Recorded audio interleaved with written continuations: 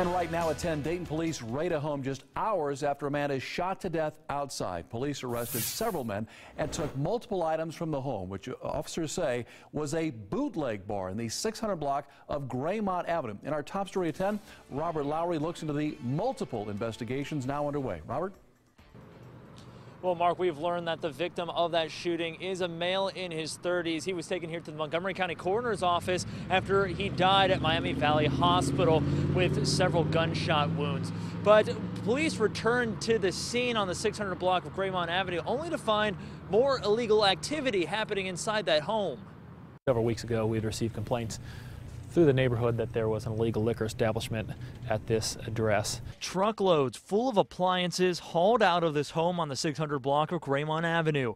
Dayton police say they have already had issues with this home selling alcohol illegally, but an early morning shooting brought officers right back. At the time, we addressed it, closed it down. Apparently, it was reopened somewhere over the Christmas holiday. Sergeant John Regal says officers noticed people moving stuff out of the home earlier in the day.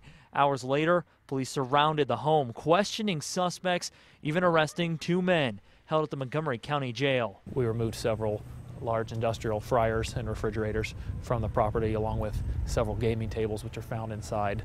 Police say the inside of this home acted as a bar, selling food and alcohol. But the investigation into the death of a man continues as police search for the gunman. And of course, police are still searching for more information onto what happened early this morning and in that shooting. If you have any information, you're asked to call the Dayton Police Department. Reporting live in Dayton, Robert Lowry, 2 News, working for you.